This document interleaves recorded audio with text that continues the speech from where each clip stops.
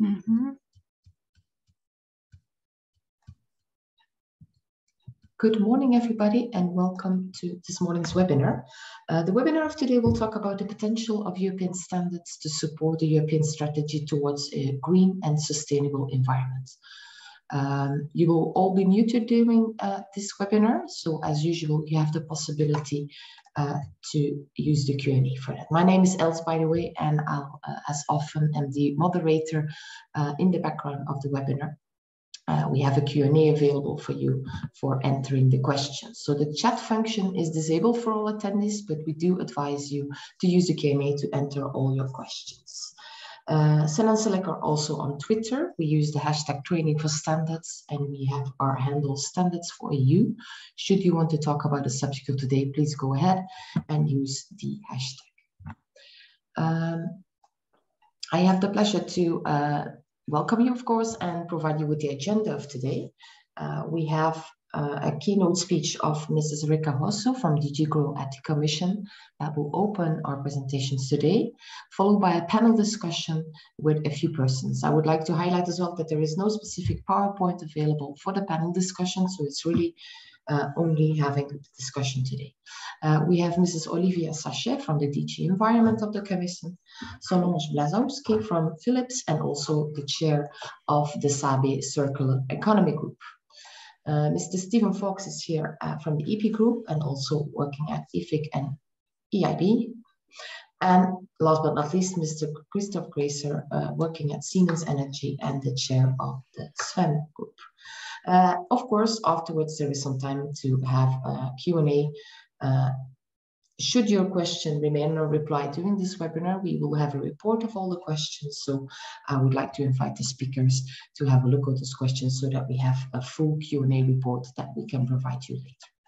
The webinar is being recorded, so we will provide you with the recorded afterwards, also with the short presentation with only the agenda, in fact. So, okay, without further ado, I would like to open the floor to Mrs. Rika Hosso for her keynote speech. I'm also switching now to her presentation. I hope you can see it. Here it is. And I'll turn off her camera. Please, Rika, the floor is yours.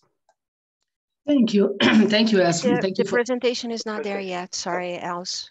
Okay, no, thanks for noting, because the problem is always a bit that I do not see what I'm sharing, of course. Let's see. You can go straight to the first slide. This is just to... Should be there now? It's fine, yes. Yes, thank you. Thank you. Thank you. Good morning to everybody. Thank you for inviting me to this webinar. My name is Rika Hosso, and I'm working on the green and digital matters in DG Grow Standards Policy Unit. Before we jump right into standards, a few words about the European Green Deal.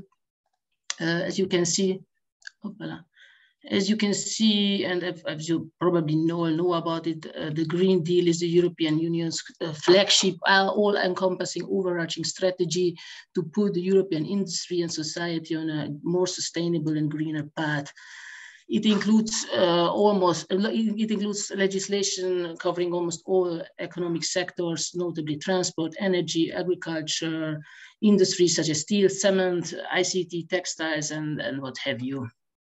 It has very ambitious goals, and in this respect, we are also often talking about the twin transitions. The overall goal of the twin transitions, which means that digitalization is to be regarded as part of the process to become green and sustainable.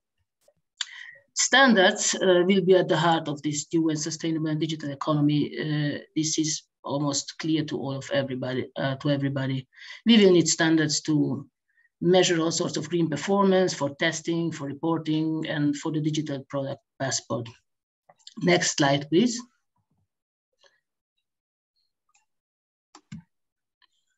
Standards will be essential for delivering on our ambitious goals for the twin transition and equally important for the competitiveness of our industry. And that's also for the European prosperity. I think everybody agrees on this. However, the geopolitical context and the pace of standardization has changed in the past, and the European Union has to adapt to these changes. We cannot allow assertive countries' organizations to set the line for our standards. We need European standards that respect our European values and that are available in time if we want to deliver on the EU's ambitious goals for a climate neutral, resilient, and circular economy. These are the key messages of the new standardization strategy. And if I have to talk about one immediate success of this strategy, it is that standardization is finally getting the political attention it deserves. This attention will definitely help to mobilize funds for standardization. But for this, and first of all, we need to become more strategic in the planning of standardization activities. Next slide, please. We have to prioritize and anticipate the standardization needs in order to be best prepared, and we need to be prepared for the work ahead, and we need to act on urgencies without delay. But how will we do this? This is the question, and this is where the standardization strategy put forward the measures.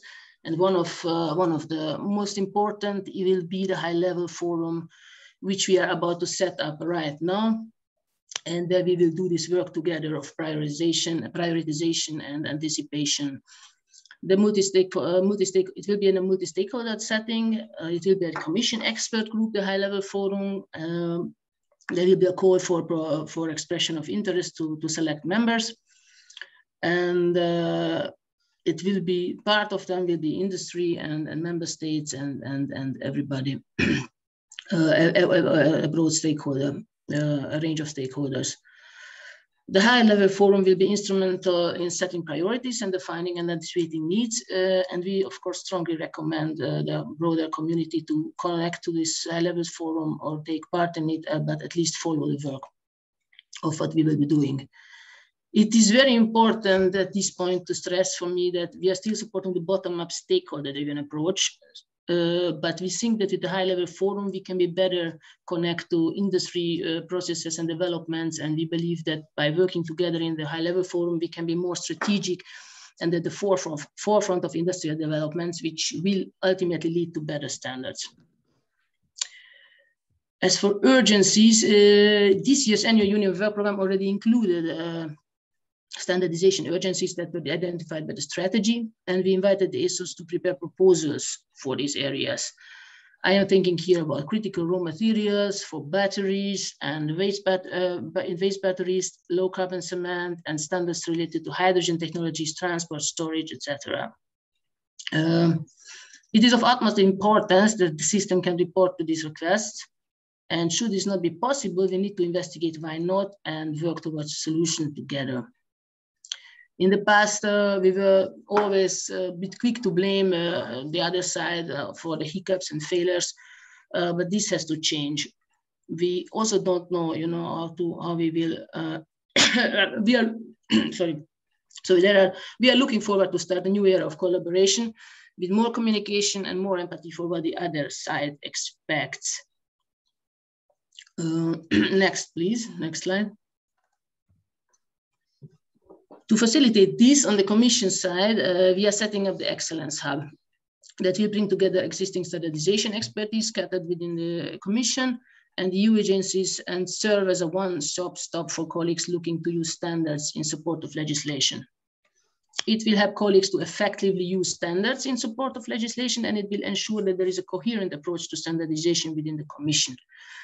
This will allow us to better coordinate and leverage public support to complement the work of the ESOs.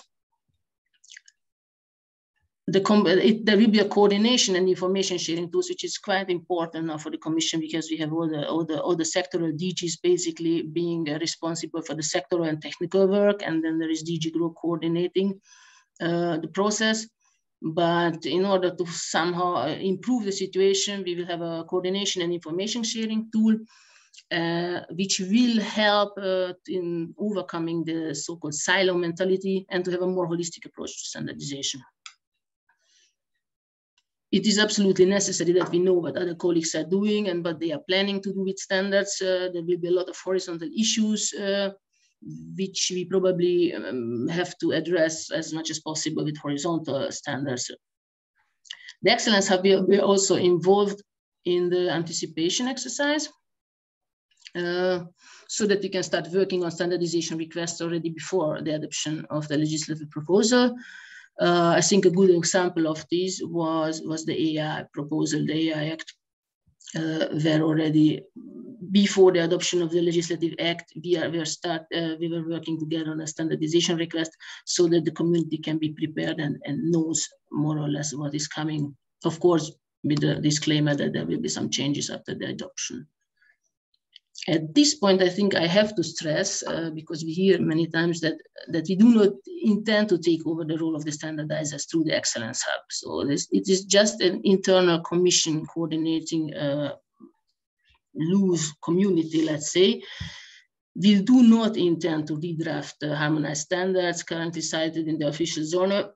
The fallback option with the Commission in implementing decisions and the common technical specifications, as mentioned in the strategy, are really just a fallback option. So what we are interested in, this is a very key message here, is to improve the European standardization and the way we work together with the ESOs, so that we do not have to use this fallback option of implementing acts.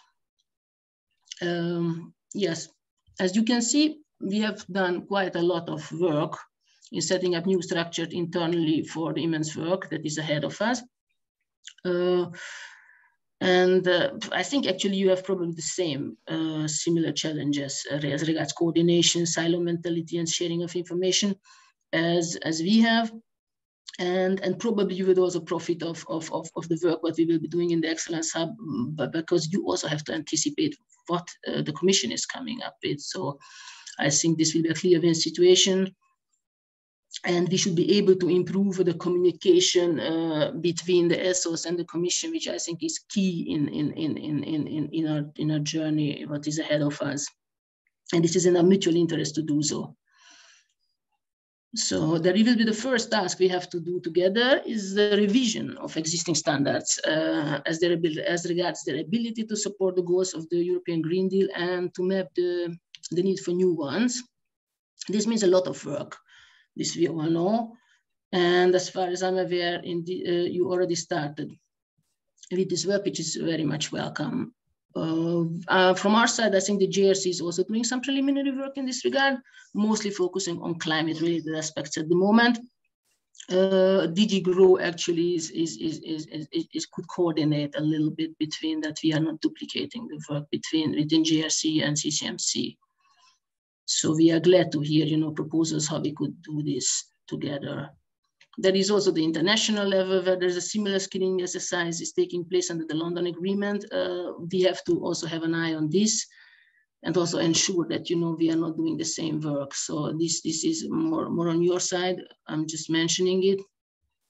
And last but not least, to make things even more complicated, is ICT standardization in support of circular economy, which just talked that the twin transitions are always mentioned everywhere, where we understand that ICT standardization, ICT standards can actually, and ICT itself can enable more circular business processes and can be an enabler for the greening of our economies.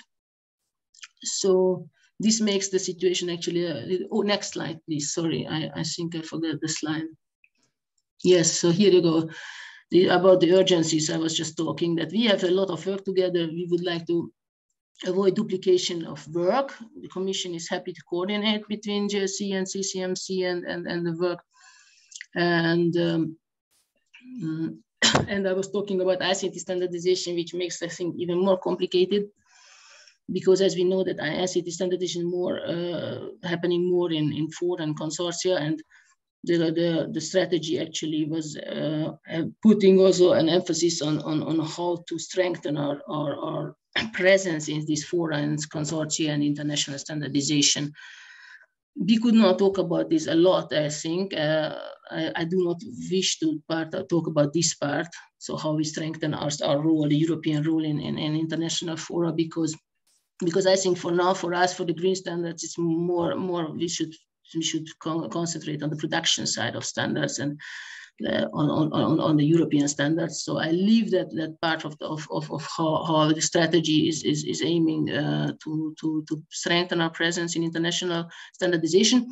But to sum it up, much could be achieved by simply putting together our assets in a coordinated and strategic manner. which we had done too little in the past, and we need the involvement of and the input of industries to be successful as well. We believe, the Commission believes, that with the high-level forum and the chief standardization officer, who will be actually the relay and the contact between the political and the technical level of standardization, with the political goals and the technical level of standardization, and with the Excellence Hub, which will be the coordination mechanism, we have laid the foundation for success. And all what I can do is to encourage you to also take a proactive approach in preparing for the task ahead. What I can say is that the Commission counts on the broader stakeholder community to find the best and most effective ways. And we are counting on you to come up with proactive approaches, how we could actually proactively with ideas, how we could make this journey a successful journey. Thank you very much. I would not take, like time from the panelists. I'm waiting. I'm happy to take questions later. Yes, thank you, Rika. There are indeed a few questions for you already in the Q&A panel. I see that Ronald, who is the chair of SABE, popped up. I would like to maybe invite him to address the questions. Yes. Rika, thank you very much for your very interesting presentation. It's great to hear that there is already a success, that standardization gets more attention and the attention it deserves. Maybe it's good to have a look at the questions, see if you can respond them by mail. At the end of the webinar, we will have a general questions and answers session. So some of the questions addressed to you will be addressed then. But allow me to ask you one question. You said in your presentation that suggestions are welcome. Could you indicate how those suggestions can be canalized to the right place, and in which area you prefer the suggestions?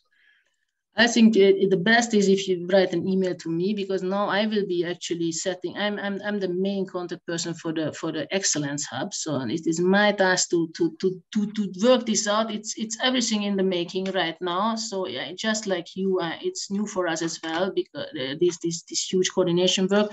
So I think if we get the answers, get your questions to me, then we will take it from here. And also from my side, this is the same thing that I will also have to have somebody, we cannot, we really would like to improve communication, but obviously we have to together figure it out how this will go, without creating potentially chaos and side channels. So from the Commission side, it will be for now me. Okay. Who answers to these questions and tries to channel it to the right the sectoral units. Okay, thank you very much. So we will share your contact details. The good news is we have 220 participants, 400 registrations, and you all listen the right moment, because the Excellence Hub is still in the making. So your ideas are more than welcome, and share them with Rika.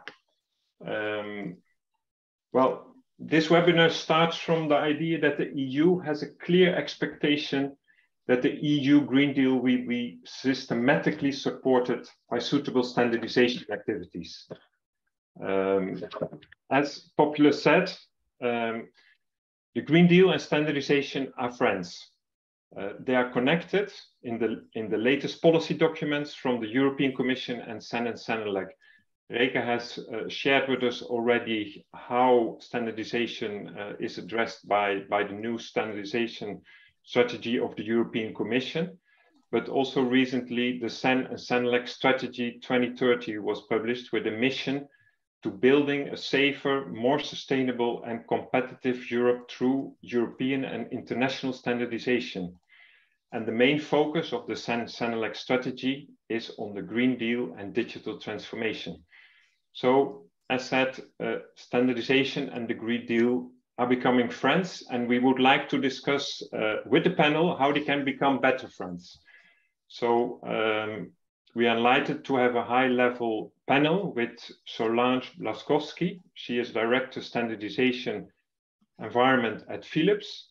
She's also the chairperson of the SABE Circular Economy Group. She represents industry and her expertise is on circular economy. Second, Thank you. we have Olivia Chassé. Let me first introduce the panel. I understood that. Yes. Sorry, apologies. She is a policy officer at the European Commission of DG Environment, and her expertise is in circular economy. We are delighted also to have Stephen Fox. He is managing partner at the EP Group, and he represents the financial institutions, the European financial institutions, and his expertise is in sustainable financing. And last but not least, we have Christopher Gracer. He is Senior Key Expert Product Safety, Technical Regulation and Standards at Siemens Energy and Chairperson of the Sector Forum of Energy Management. He represents industry and his expertise is in energy technologies. So Solange, I would like first to give the word to you. You have 5 minutes. The topic is broad, so please be concrete and share your thoughts how we can better connect standardization in support of the Green Deal. And please include some call for action for the participants. Okay, thank you, Ronald. And first of all, thank you all for the organizers for inviting me to this panel. So my link is circular economy, my link is industry. Achieving a circular economy has been one of the key objectives of the European Green Deal. And however, circular economy, just like climate neutrality today, is not a very simple concept. And there is much discussion about it today. So although the knowledge is increasing, the business are still not yet fully confident of their understanding of circular economy. And one of the biggest misconceptions is that circular economy is all about recycling. So industry and governments really need simple, trusted, consensus-based framework that can deliver practical and yet common approaches to solving complex problems such as circular economy. And standards are the answer to that need. So they help companies to implement best practices, they support with measurement, with assessments, they give guidance, and they can even help organizations to understand what type of claims they can make without the fear of being accused of greenwashing, for example. So in my view, it's been extremely challenging to work on a worldwide international standard for circular economy currently because of because different regions in the world seem to have different opinions of circular economy is. And finding consensus is being very, very hard. And I guess this is an advantage we do have here in Europe. And this brings Senelec standards at the center of enabling a circular economy. So policies, legislations on efficient use of our resources, whether it's energy or whether it's materials, are far ahead in Europe than they are in most of the other regions of the world. And this makes our task to develop European standards in support of material and resource efficiency and so supporting the whole circular economy much, much easier.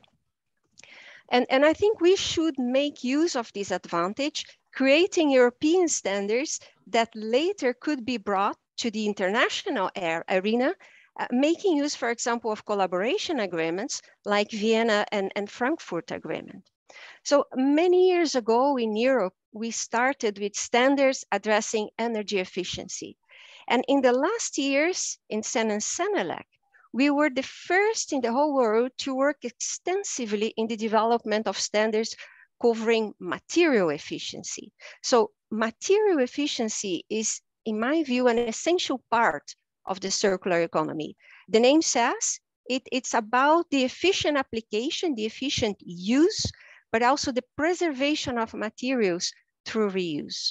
So material efficiency favor design strategies where products are given longer life and use the least amount of natural resources. It also favors strategies where products can be easily repaired, can be given a second or a third life, like refurbishing, for example. And although recycling, like I said earlier, is important, as products cannot last forever, the recycling should be applied only when all the reuse strategies have been already applied. So material efficiency does not favor strategies where the materials are lost, like, for example, incineration and landfilling. So we all inherited a wonderful earth. But today, we don't know for sure this will be the same with our grandchildren or with our grandchildren. So I guess we need to ask ourselves how each of us can contribute and be more responsible about our footprint on the Earth's resources. So my 2 cents recommendation is that we cannot leave only to our governments to find a solution. We cannot wait for the European Commission to decide which standards are to be developed in support of efficient use of our natural resources. We need to be proactive.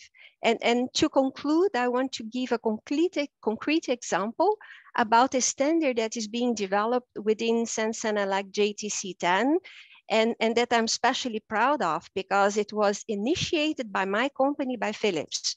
So the Circular Economy Action Plan shows that 80% of the waste, whether a product can or cannot be repaired, refurbished, recycled, that will be determined by the way such a product is designed. And although there was no standardization request, we had consensus that this topic was very important for industry, and we needed guidance, we needed alignment on such a topic. So with the support of many European organizations, early this year, JTC 10 started development of an horizontal standard on circular product design. And I guess this is a way of being proactive. This is a way to achieve our goals. Thank you. How we can better connect standardization in support of the Green Deal. And we expect you to do this from the expertise of sustainable financing. Okay, well, good morning, everybody. I'd just like to make one correction. For some reason, my affiliation included a reference to the EIB, but I have no affiliation with the EIB. So just to get that on the record.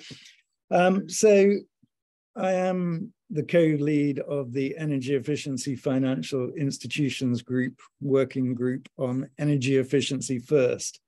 And a key priority of the Green Deal is to prioritize energy efficiency.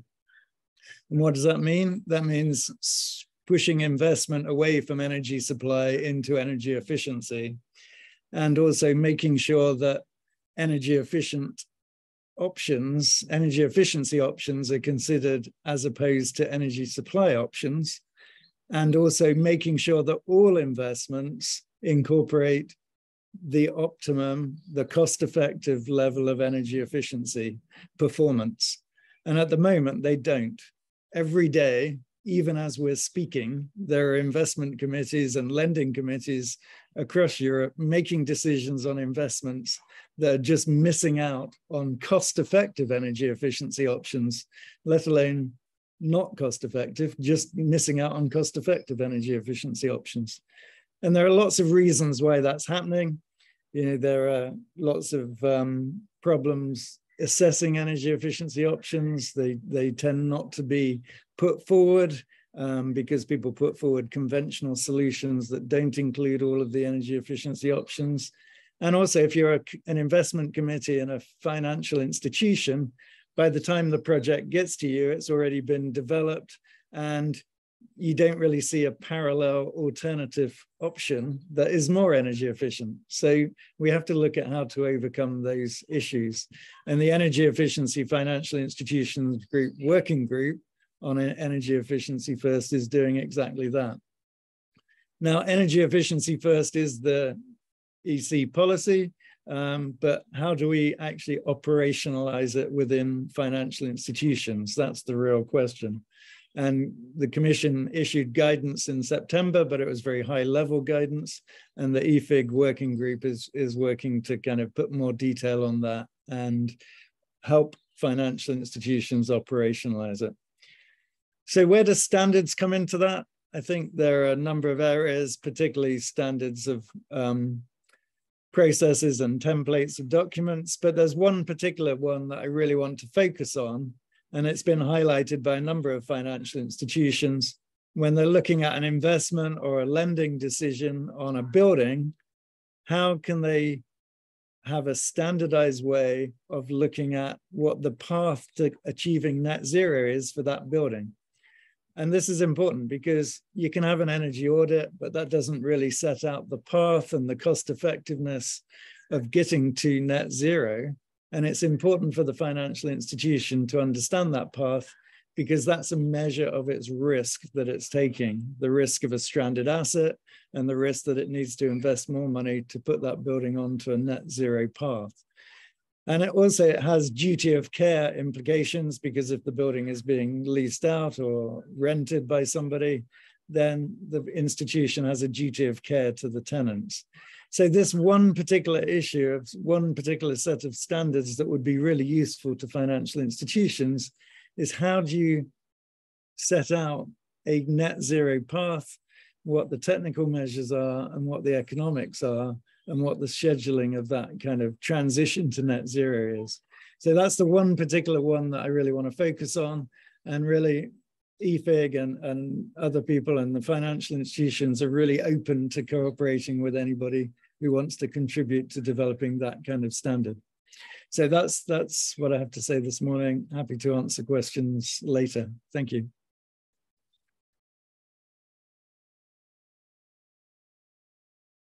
Stephen, thank you very much. That's a very clear example, I think, standardization can work on. I think there's already some work going on energy efficiency at buildings. So the requirements seem to be a little bit more specific, but a very interesting topic. I would like to give the floor to Christoph. He represents industry, and he is very happy to share his ideas about energy technologies and the link with standardization. Thank you very much, Ronald. And now, as I'm probably the last on the panel, I have it a little bit easier, because I can simply build on many things that have already been said by the previous speakers. Technology. So what we see today is that we have quite a lot of emerging new technologies, and also further development of mature technologies which are ongoing. Much of them are being based on standards, and standards are developed in pretty much the traditional way.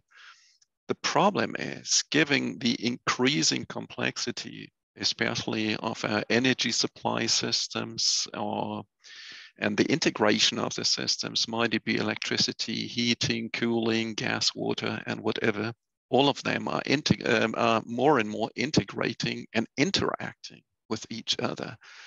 And now I get back to one point that Reka made, is that, well, in the commissioning, they are taking a lot of efforts in getting out of their silos. And you could, those energy technologies, for example, you could even see them as kind of silos. Each of them are working on making them very mature and also very sophisticated. But what I'm seeing is, especially in standardization, is that to a very large extent, the interoperability of those systems is to some extent, sorry to say it so bluntly, neglected. And this is essentially a point that needs to be addressed. And with that in mind, it is obviously the energy technologies, the emerging energy technologies. It could be renewable energies, it could be hydrogen technologies, it could be grid technologies, it could be also the commercial and technical transactions with all their complexity, probably being based on some sort of blockchain technologies. We have pilot projects, we have silos next to each other, but they need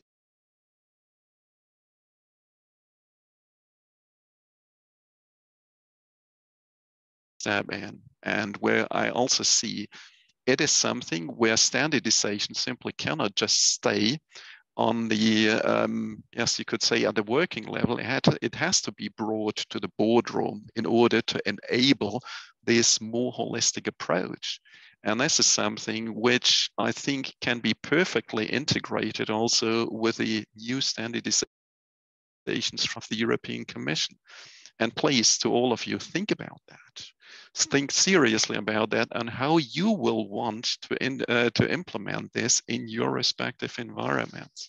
What can you do to maybe take that holistic view on what you're currently doing be in your respective industry federations or whatever your affiliation is and what your connection is. I think this is really the most important thing, how we can bring things together and how standardization can really systematically support. Also, the European Green Deal, which, as we have seen, is a very complex, system integrating a lot of different aspects. And this is also where we have to follow up and where we have to improve. And maybe my last sentence is what we can see is no one of us has the recipe at hand how to do this and tell it to all the rest of the world. We're currently living in a phase of mutual uncertainty. And as Reka said in her keynote, I think we have to enable and allow a regular communication really on the same height between all the participants, take standardization as a strategic option for acting on that. And yes, and that's essentially what I have to say. And what we are trying also, especially to include and also to implement in SFEM, and I think it's likewise the same in SABE. And think about this, and also you may also have a need to change your mindset, because if people do not change their mindsets, their behavior, we can put in place rules, whatever we want, legislation, but also standardization. They won't be successful if they are not accepted by people, which definitely is one of the points why in SFEM we are also talking about this very important questions about how you could also, promote changing of the mindset of people, changing the behavior, because otherwise all the future standards won't do any good. Okay, that's all I have to say. Thank you. Christoph, thank you very much for sharing your thoughts. We have 50 minutes left for questions and answers. Some of the questions have been coming through the questions and answer session. So I would like to give the floor to Bernard and Ettore to address the questions to Reka, the keynote speaker, and the panel. Okay, this is Ettore speaking. Good morning, everyone. I'm trying to summarize a few questions that are touching the same subject. Indeed, there is a request of wider and broader participation. How can stakeholders participate in this new standard development? And let me complete a little bit more. From all the presentation, it appears that the Green Deal requires a more holistic approach that we used in the past, since we need to merge different topics, technical assistance, because we need the Green Deal is touching on certain products, but not them all. We need to, as you said, we heard from Stephen, there is a need of financing all these activities. So we need accounting procedures, and we need to operationalize the energy efficiency first projects. We need to report and assess from various companies what they are doing in the market. In a nutshell, there is a broader range of stakeholders that need to come together to harmonize the whole process. The final objective, of course, is we need to find a solution that scale up and make an impact on the substitution of the fossil fuels with something that is renewable. This is requiring a lot of efforts, and is it the proposal of RECA to have a high-level group of studying and analyzing all these options to making and to put them together and prioritizing the solution? So can the panelists support and comment this statement?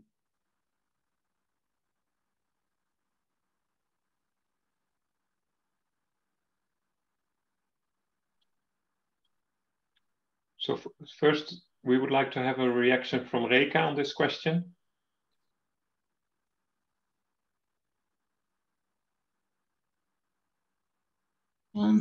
Yeah. So how to involve more stakeholders and why we think that stakeholder involvement is important? I didn't get the question at all. Sorry, properly. Just yeah.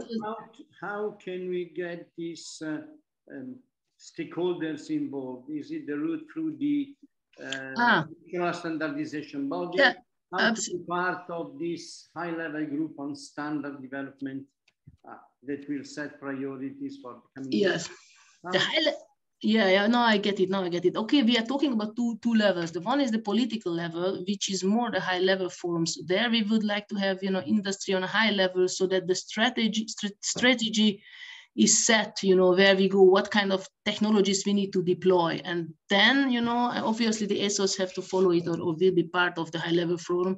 And then we have to translate this, to the technical level and get the standardization industry down there and TC level to work on it. And now this is how we think that if we get, a political traction, then this will, unite the industry more easily to a consensus, and then agree and deliver these standards.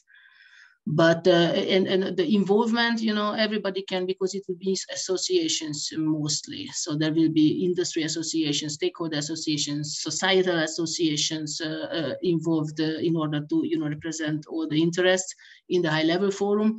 And everybody can get in touch with these associations and be in contact with us. And obviously those who are more interested in the technical level, they go to the standardization bodies and bring in their expertise there. The good thing on the high-level forum is really that the political attention is not there. I think so. It will be easier to also to get funds for this. It will be easier to anticipate for us, for example, budgetary wise, if we know where we go, we can also plan, a budget next year so that we are not facing situations like this year or last year that it's completely oversubscribed by budget. And even if we wanted to issue mandates, there was or expect proposals, there was no money. So this is the principle behind it, this overall planning, that everybody sees where we are going and what we need to do, and then everybody can actually put the resources there what is needed. So the answer is we need to be proactive through our industry association or the way we are represented, and then to get in contact with the high-level forum to get visibility and our voice represented there. Thank you. Absolutely. So I see that Christoph raised his hand. Yes, thank you very much, Ronald. A very brief addition to what RECA has just explained. I think it is also important to make sure that standardization organizations make themselves more visible also to all the stakeholders, because sometimes my feeling is like that we have a lot of public discussion around all the topics which are currently we are currently talking about here. Could be energy related, about circular economy, all those things, but my feeling is sometimes that standardization organizations, European standardization organizations, are sometimes not perceived as a serious stakeholder or as an option to act. And I think that has to be somehow be made more visible. And I see also a particular responsibility of bodies, maybe like the Sector Forum, Energy Management, or also SABA, which are also more overarching bodies to enable this. But that definitely requires a much more coordinated communication also between standardization and stakeholders, and especially also between the Commission and the stakeholders. So I think there is quite some room for improvement also on this. And again, all the others everyone who is sitting in the audience today should seriously consider standardization as a strategic option for activity. Okay, thank you. Ettore, next question from the audience. Yeah, maybe I can do it. Bernard yes. Speaking. Yes, okay. We had a question about how would standards in the field we are talking today take into account or relate to the EU taxonomy and regulations, because that will be all something very important, and notably to the technical screening criteria as adopted or to be adopted in the delegated act. So it's probably a question to our colleagues from the Commission again. Yes, maybe Olivia, you can say something about this, or Stephen. I guess the taxonomy is also in your side of activities. Maybe first Olivia. Regarding taxonomy, that's not really in the remit of my work. So I would prefer maybe someone else starting with an answer. Thank you very much. Stephen? Sure, I think even within the taxonomy, there's still some uncertainty and some need for standardization about, and the financial institutions are wrestling with applying the taxonomy. It's clearly a major focus of their attention at the moment.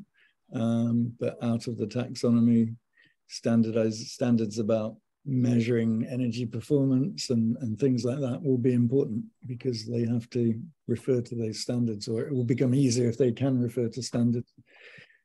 So I think that's the issues with the taxonomy. Yeah, if I may add on this topic, of course, since all these initiatives will have to be financed and supported for their implementation, it's important in this high-level forum, there will be also financial institution part of the discussions, because then we will integrate better probably the technical requirements of what we are trying to achieve with the financing requirements, and this is coming into place the taxonomy that is bringing us to the sustainable finance. And since as part of the taxonomy we have the I see I see a hand raised by Reka. Okay. Yeah, before we go to the next and last question. Yes, just here with the high-level forum. Yes, absolutely. I think I forgot to tell you before when I was talking that the high-level forum will be very high-level, but there will be subgroups. So as soon as we have a topic, for example, for sure there will be a circular economy, for sure there will be an ICT subgroup, you know, and these will have a different calls, because this is the rule, the Commission rule for expert groups. So there, you know, individual organizations also can come in with their specific expertise. And also the taxonomy issue, I'm also not very much involved in it, but I know that FISMA colleagues are working on something in this respect. So we are working, it's known that there is some standardization needed there. That's all I can say, because this is exactly what we were talking about, silo mentality, and also what Olivia said, that I cannot know, just because I'm working in GROW with the green and digital matters, I don't know with every sector by heart what they are knowing, what they are doing. But this is what we try to involve with the Excellence Hub. Thanks. Thank you. Thank you. There's space for one more question to the panel. Maybe if I can, Ettore, just quickly. I think we had a question about the interest from the financial institutions regarding blockchain and DLT and on special context. I just wrote in the answer that we have at the Sector from Energy Management, Energy Transition level, launched a working group dedicated to these activities with some mapping. So at the end, I would encourage everyone interested to join if needed. So please do not hesitate. But if there is a question, please, Ettore, next one. Okay. Maybe I'd like to give the floor to Solange, if he can comment or provide a few comments on the material efficiency and how, what is the thinking process to include not only Europe, but also the rest of the world, as it was coming up from some discussion?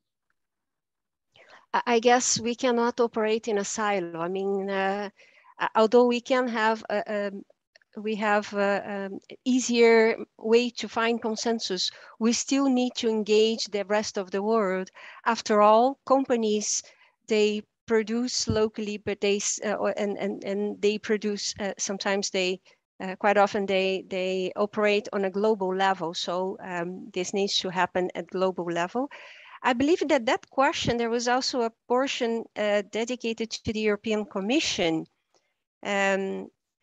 because European standardization is close to European partners, although we can have liaison from other organizations outside Europe, to my knowledge. So that involvement could be possible through liaison organizations. And it's very important that we do include the knowledge and the needs from organizations outside Europe when we are developing standards in Europe as well. So. Okay, thank you very much for the answer. We're coming at the end of this webinar. I would like to thank Reka for her keynote speech and all the panelists for sharing their interesting thoughts. As we know, Rome wasn't built in one day. So today we have been touching on some issues, how we can better connect standardization to support the Green Deal. Words I've heard a lot is silos. We have to get away from the silo thinking. The approach should be more horizontal, and there should be a holistic approach. So I think that are some suggestions for change in the road that we have ahead to reach Rome. There are many ways to Rome. Standardization should be one of those roads to reach our destination. A sustainable and green Europe, in which Europe is in the lead. Many thoughts have been shared, and I would say to the audience, although the European Commission has a lot of initiatives, we shouldn't wait, as Solange already said. We have to be proactive. So if you want to become proactive, there are also many ways to become proactive, but one of the ways is to get connected to SABE or the Sector for Energy Management or to CCMC. You will have the contact details in front of you. So please, if you want to get more involved, contact us and we start sharing, paving the road to the standards in support of the Green Deal. With this, I would like to thank also all the participants of this webinar. And we foresee more is coming up, more specific topics, but we wanted to kick off this line of activities with a more general approach. So all of you, thank you very much for your participation, and I wish you a very nice day and week ahead, and we meet in the future.